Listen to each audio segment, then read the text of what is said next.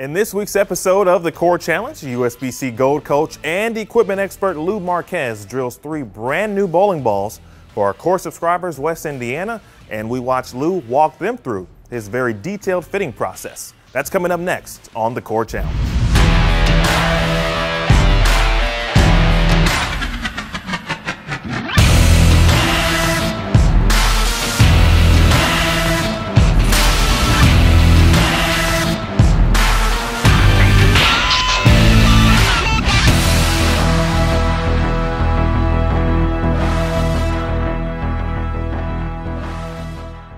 Hey bowling superfans, Emil Williams Jr. back with you from the ITRC, and by now you've gotten a chance to learn more about West Indiana, our 2 Core subscribers who want a chance to train at this facility simply by subscribing to the Core.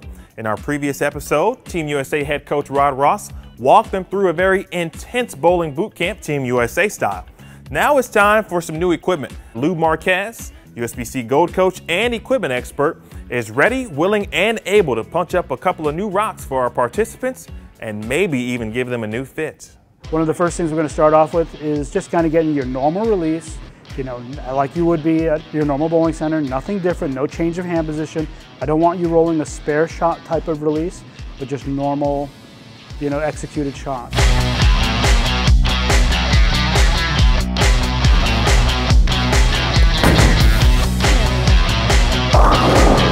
So use your chamois, remove all the oil. Let's take one more shot.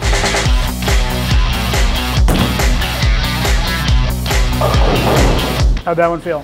I felt more. Looked good. Kept it online. That was really nice. Okay, so let me grab this ball. And we're going to then mark it up, trace it, measure where your axis tilt is, positive axis point, all that good stuff.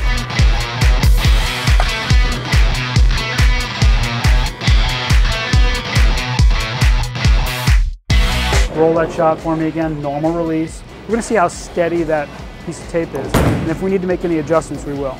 I'm going to make a little tweak to that to get it perfect. Sometimes we have to take this process several times because as a bowler gets more comfortable and confident about a shot, their release may change, and I think that was something that you mentioned in the interview process, that you were wanting to work on your release a little bit more.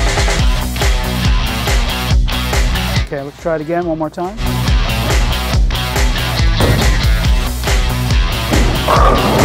That was a really good shot. That feel that you had right there, that was perfect. All right, got to do one final measurement. I'm going to get your positive axis coordinates.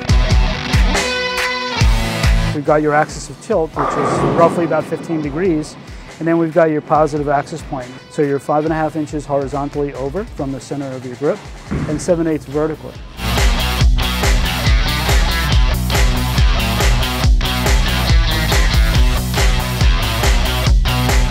Go ahead and take a shot for us. Just give us your best attempt at your first release.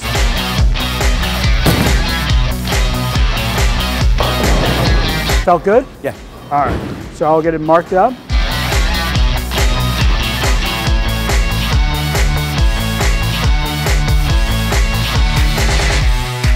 Okay, so we marked that spot for you, Wes, and this is just an approximation right now. We're trying to get it identified as perfect, but okay.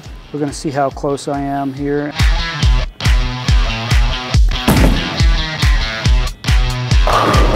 Looks pretty stable. Okay, so we're marking the center point of your grip, and now we're going to identify the midline and then get to the actual positive axis point. It's kind of a lot of bowling jargon for identifying where the coordinates are, kind of thing. So I didn't do well in geometry in school. Okay, so we've got your positive axis point as being 3 inches and 3 5/8 inches horizontally and 11/16 inches vertically.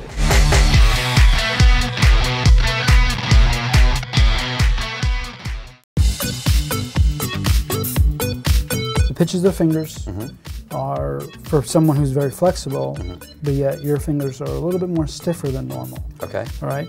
Now your flexibility in your thumb is extremely flexible. Okay. Which we need to get you to hold on to the ball. Don't try to cheat it and maybe just use the tip, or try and jam your finger in. As you're jamming your fingers into the ball, you're also removing some of the blood flow that naturally your skin needs. I think the idea of when you went using forward pitch was the right idea. Okay.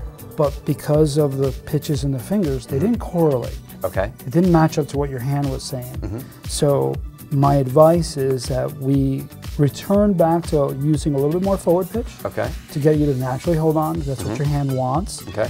And then using a little bit more reverse pitch in the fingers to accommodate the stiffness that you have in the joints. I don't recommend having you jam your fingers in there, but you currently do that.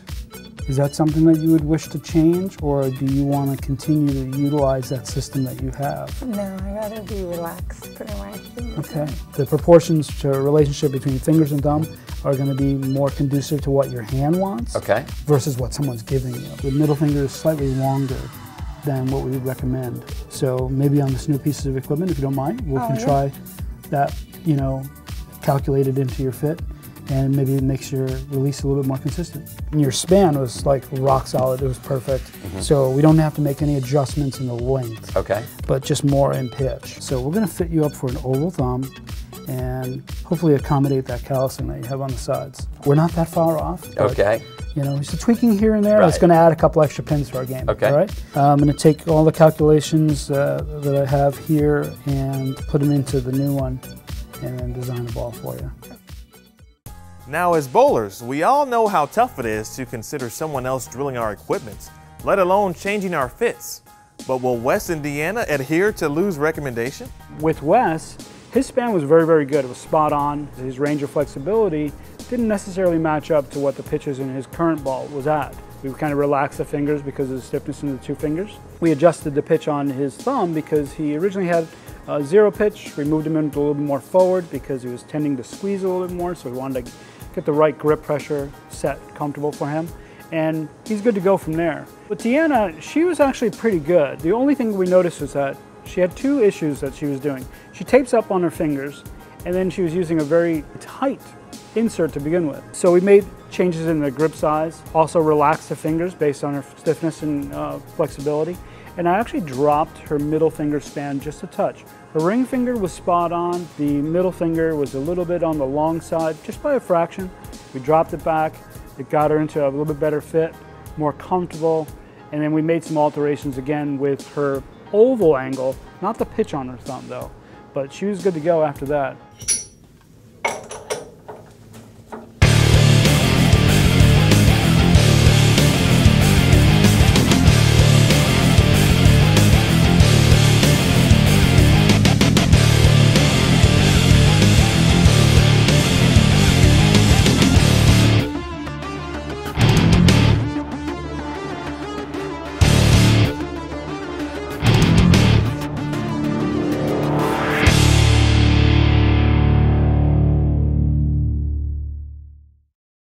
As far as layouts, we looked at their rotation, we looked at their revolutions, their tilt, and then we calculated a certain layouts that works best for their style of bowling. All right, Wes, we've got 3 unique bowling balls here for you. Programmed a layout here that is similar in all 3 balls, but the differences between these balls are the cover stock strengths. Typically when you're bowling on a fresh condition or a very oily condition, you're going to need a very aggressive type of cover stock. So we've got the Short Lock here for you. This ball has a very aggressive dynamic cover stock, soaks up a lot of oil, starts hooking in a lot of volume as well as some good considerable length. If that pattern starts to deteriorate over time from being really consistent in that spot, we can then go to a hybrid reactive. Very unique core structure that gives us a nice smooth motion on the back end. Not very whippy or jumpy on the back. And this one is for when the lanes are really starting to get scorched. Maybe the front part of the lane is starting to dry up and you have that feeling where you've got to move in. Well, this ball will allow you to play that same similar area. All right? All right. Okay, let's get bowling. Okay, let's see. New equipment? Check. New fit? Check. There's nothing else left to do but practice. And we are talking about practice.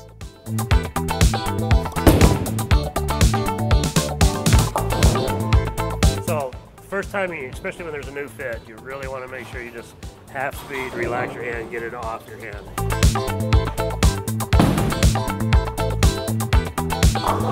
So the pitches feel a little different for you? Yeah. How does it feel in your hand when you're rolling? It feels good. It feels like it's coming off. Any pressure coming off at all? No, It just no. comes from just I think there were definitely some things that changed today that are going to be really helpful and probably make a big difference in my game. Oh, nice. Oh, wow, it feels really good. Mentally, your body's still trying to tell you, no, it's not right, because you're so used to one way.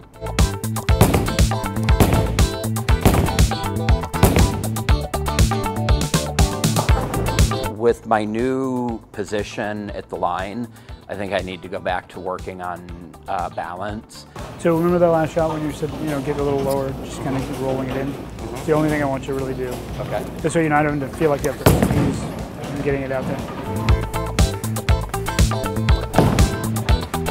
Good shot. Really good shot.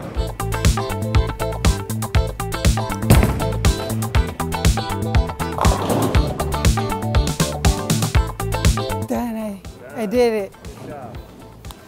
With the new equipment, feeling a little more confident. Really trying to stay out of my head, make small adjustments, and trust the ball to do what it's going to do. I should do okay. In next week's finale, West Indiana put all of their training to the test when they compete in a 3-game total pinfall match for the Core Challenge Trophy. Who's your pick to win? Let us know in the comments below, and we'll see you next Wednesday on Bowl TV.